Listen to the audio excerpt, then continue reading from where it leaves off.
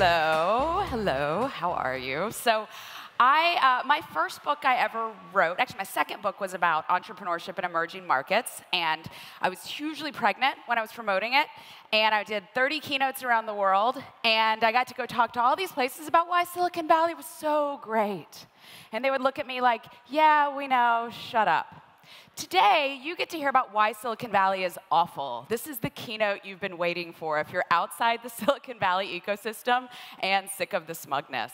And I honestly don't know how I'm going to get through all of this in 18 minutes. I have just spent over a year writing a book about my journey from cool girl, patriarchy enabler to badass feminist mama bear. And so I've researched every element of this. And we are in the middle of a bro-splosion in Silicon Valley that has had me working around the clock. So I'm going to move super quick. Everything on these slides is sourced. I can send you the slides if you want the data and you want the sources. Just email me afterwards, and we're going to micro machines speed through this.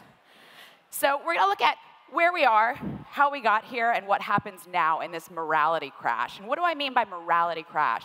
You know, when I moved to Silicon Valley in '99, we had an economic collapse. And a lot of the things that people hated about the culture that came in with the dot-com excitement was wiped out by that economic crash. And for years, VCs and entrepreneurs who don't really like bro behavior and this toxic masculinity that we're going to talk about have been waiting for this economic crash to similarly just wipe that stuff out.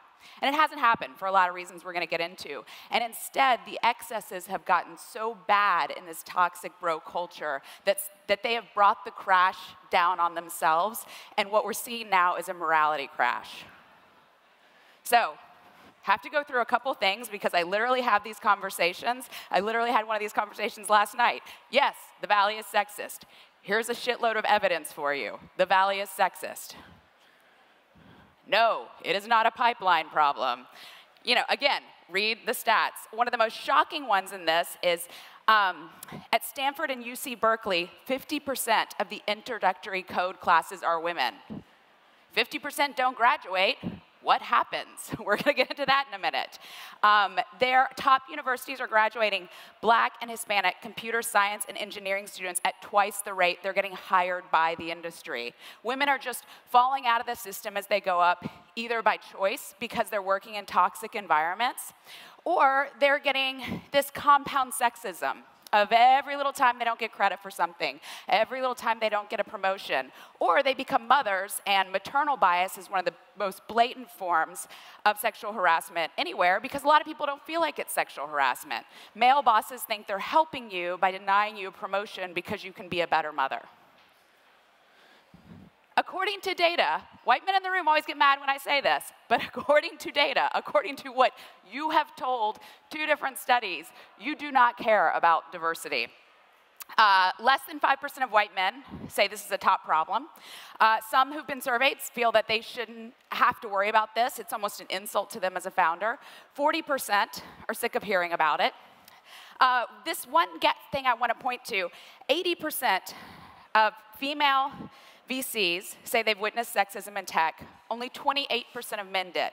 So this conversation we've been having for the last couple weeks, where people keep saying, well, this doesn't happen at my firm, or I've never seen this, or these must be outliers, it can't really be this bad. Look at that stat. It is happening even if you're not seeing it. And by the way, there's a race element here too. A lot of the cases that we've seen that have come out recently, most notably Justin Callbeck from Binary Capital, had a type, his type was sexually harassing Asian women. A lot of white women pitched Justin Callbeck and didn't have that experience and were shocked when that information comes out. Even if you're a woman, if you're a white woman, you may be falling into this and not seeing it because you're not facing it. So bro culture is basically a form of toxic masculinity. And we're seeing this everywhere in America right now. We're seeing this when it comes to junior high, and we're seeing this with junior high boys bullying girls into giving them nude photos that they can exchange to upperclassmen for liquor. We're seeing it with our president, who had 13 allegations of sexual assault and sexual misconduct, and his defense was the women were too ugly for him to assault, and he got elected anyway. And we're seeing it in Silicon Valley. This is all tied together. It is the slow disenfranchisement of the white man in America, and they're wigging out, and it's breeding this toxic hyper-masculinity.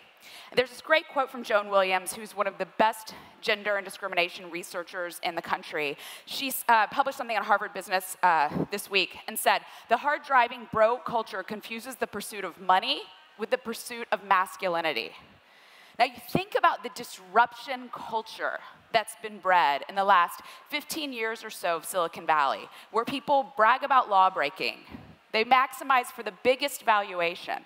I've been a reporter for 20 years. Until recently, entrepreneurs didn't tell you what their valuation was. They considered that competitive insight and intelligence. They didn't want you to know. This has become a bragging point. They have jeopardized the future of these companies, what their employees' shares are going to be worth, in order to get the headline saying they're a unicorn or saying they're a decacorn. It has all been about basically saying, this real man syndrome, proving this precarious masculinity of look how big and bad and awesome and risk taker and broy and baller I am, to borrow Uber's favorite word. So it isn't surprise that if that's how you're going about building companies, grabbing, possessing, and putting women in their place fits that psychological pattern. So everyone in the Valley wants to tell you they're obsessed with data. When it comes to hiring practices, they're not. People will tell you over and over again, you have to work 24 hours a day. If your wife and kids know who you are, you're doing it wrong. If you're not up at 3 a.m. with anxiety, you can't possibly be a founder. This flies in the face of every data that shows how productivity works. I mean, after 50 hours a week, you basically have diminishing returns and risk all sorts of long-term health issues. And startups are a marathon. You know, this isn't 99 where something's going public in 8 months. Companies are taking 7 to 10 years, increasingly longer and longer to get public. One of my favorite stats, the monthly labor review found that when people say they work more than 75 hours a week, they're lying. Like, you just physically cap out after a point, which is why all these startup offices have game rooms and food and all of these distractions so they can look like they're being at the office for 18 hours a day, but they're not really working 18 hours a day. All the data shows this is not how you build a company. And yet, the expectation in Silicon Valley, one of the things that keeps women, a lot of women, particularly mothers, out of the industry is this, you gotta be 24/7 crushing it. Data also shows that companies with female founders perform better. Female VCs perform better.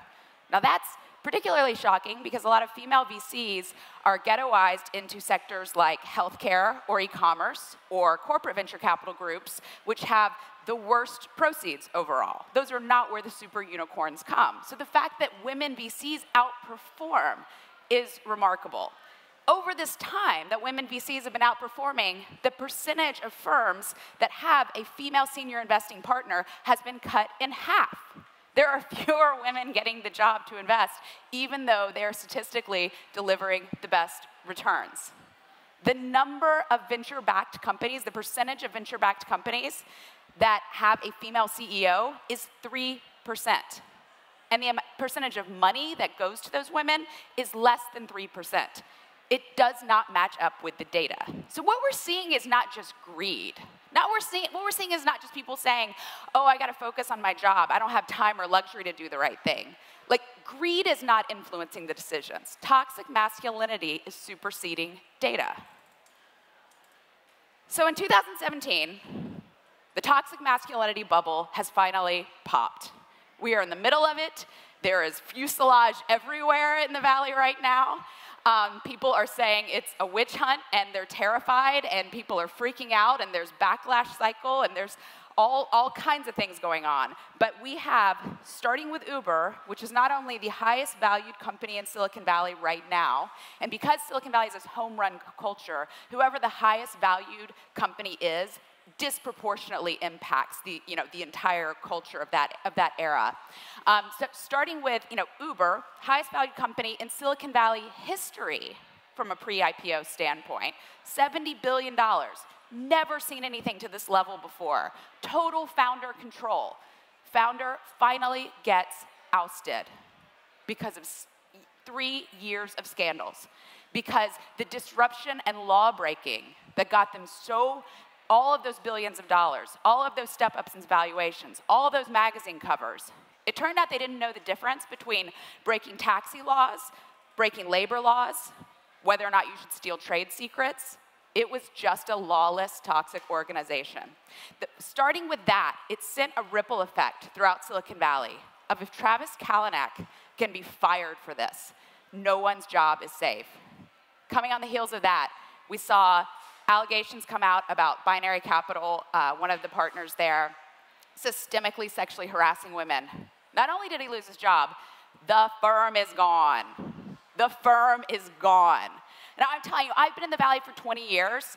No one, not even the most hopeful feminist in the world, thought a VC would lose their job for propositioning women, much less use the entire fund. We don't know what ground we're on here. We don't know how big this pop is, just like the dot-com pop in 2000, where people felt like, well, did it really crash? Maybe it'll come back, and there was sort of a year of false hope. I'm sure there's a lot of people who think, well, you know, maybe these are just a couple examples and we'll move on. I don't think so. I think this has popped, and we're in for a year where a lot of men in Silicon Valley should be scared shitless. So, how do we get here? I'm like so ridiculously out of time, guys, so we're gonna breeze through this. Rape culture at Silicon Valley feeder schools is a big part of it. Women on Stanford campus have 43% chance of sexual assault or sexual misconduct, and I know. And the school won't do anything about it. I've spent a lot of time in the last year with Michelle Dauber, who has spent she's a tenured Stanford law professor, and they wish she wasn't. They would love to fire her because she has been such a nightmare for Stanford. She's trying to get the judge in the Brock Turner case recalled, which is a more than $1 million political campaign she's running. And she is constantly bringing this up. They won't even put a light by the dumpster where Emily Doe was assaulted. Stanford will not let sororities serve alcohol at parties. They make them go to fraternity houses if they want to have alcohol. You have 30% higher odds of sexual assault if you go to one fraternity party a month. They are sending women to the point of vulnerability. So again, 50% incoming kids going into computer science. This happens to a lot of them. They become English majors because they no longer can be in this toxic world. You also see it with cheating. Computer science professors at Stanford have written algorithms that prove more than 40% of their kids are cheating. School won't do anything about it. Won't even let them enforce it. Viva disruption. As long as this is going on and celebrated in Silicon Valley feeder schools, we will never solve this problem. And the worst part is you have major Silicon Valley billionaires who could put an end to this immediately. They give Stanford so much money. They have so much sway over Stanford. One phone call from someone on that board of trustees would make Stanford take this seriously. They won't. This was just gross, and I don't have time to get into it, but you're going to have to Google it. Stanford Graduate School of Business produced a video where women wearing Stanford clothes were in water fights and groping men. Michelle Dauber, Michelle Dauber put it online and exposed it. Their defense was, we were portraying women's positive sexuality. I would ask why an educational institution needs to portray any sexuality of its female students. Faulty pattern recognition. This is one of my favorite quotes, mostly because it basically is this quote. It came up in the Alan Powell trial, where John Doerr is basically encouraging and giving permission to only invest in young white dudes. He's basically saying, this is how I've made my money. This is how I became the great John Doerr. My favorite part is that he totally forgets Asian Jerry Yang.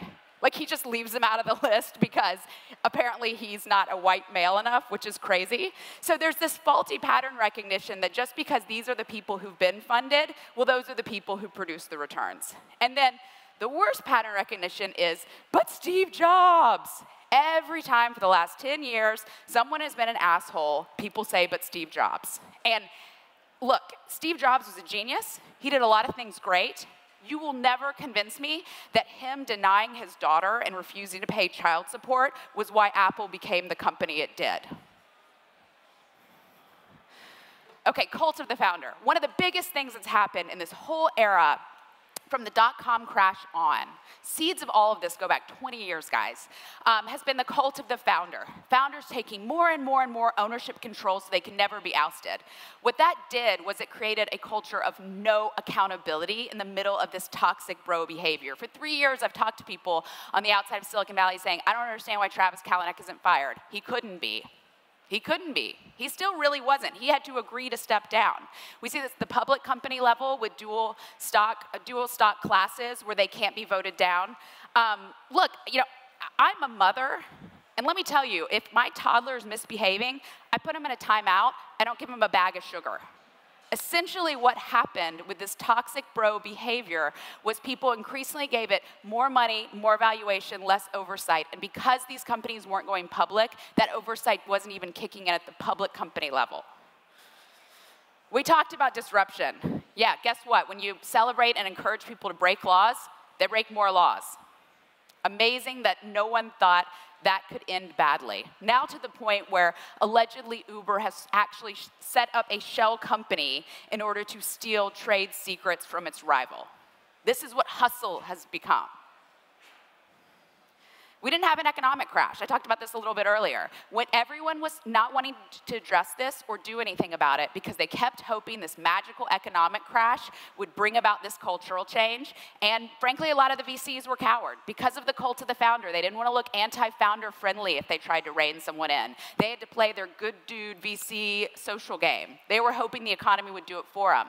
And because of low interest rates, people wanting to find returns somewhere, and this glut of foreign money that keeps getting pumped into Silicon Valley, they just miscalculated it, and there was no economic crash. So we've had no natural market reckoning, hence the morality itself brought itself down. And this is just a side note. I mean, you have a valley full of guys who want to talk about how horrible Donald Trump is. They act just like him. They may not share the politics, but they literally do the exact same tactics, to the point where if you even look at some of the walk-back apologies from the men who have lost their jobs over these sexual harassment scandals, they're calling it witch hunts and fake news. I mean, it's actually amazing that they don't see that they're looking in the mirror. So here's the good news. Unfortunately for all those bros, Trump energized feminism in America.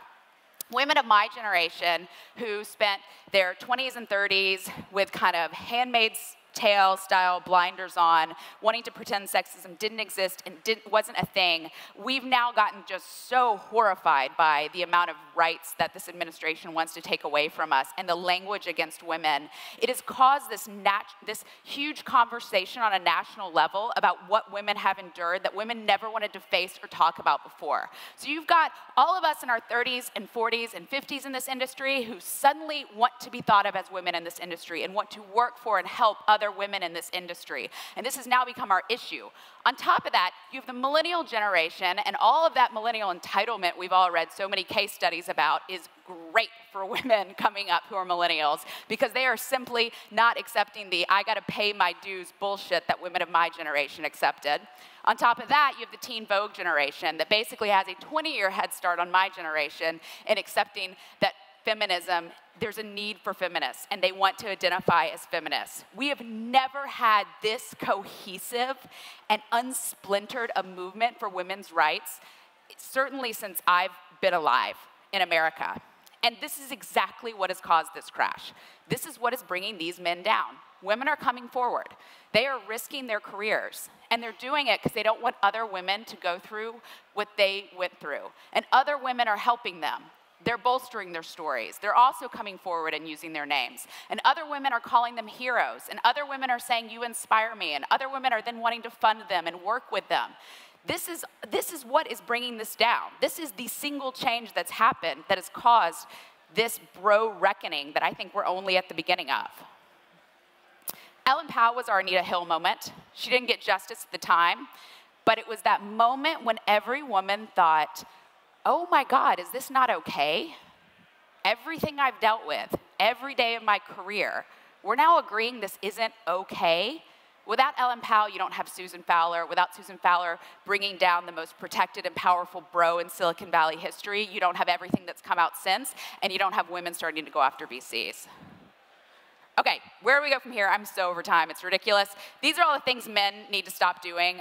Number one, memo to Ashton Kutcher, no one asked you to come lead a conversation about this, and if you were going to, maybe talk to a couple women who are victims first. There's a role for men to play in this because men certainly have the bulk of the power, and look, a lot of men are as disgusted by this toxic masculinity as women are, but it's not by co-opting the conversation and trying to use the same this same sort of fragile founder ego of wanting to compare valuations with suddenly wanting to compare wokeness. Beware the walk back. Now every single one of these guys has come out and given a contrite apology that someone wrote for them and then immediately started backstepping it. Either saying, well, I thought it was a social situation, or I need to grow up. It's amazing, these men in their 40s and 50s who still need to grow up and yet are able to run massive multi-billion-dollar funds.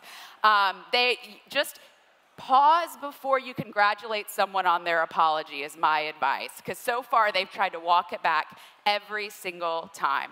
And, you know, for God's sake, all these catchphrases, whenever you hear anyone say any of these things, they're part of the system and they're not facing it. But do not hire a known predator. Why do we have to say this?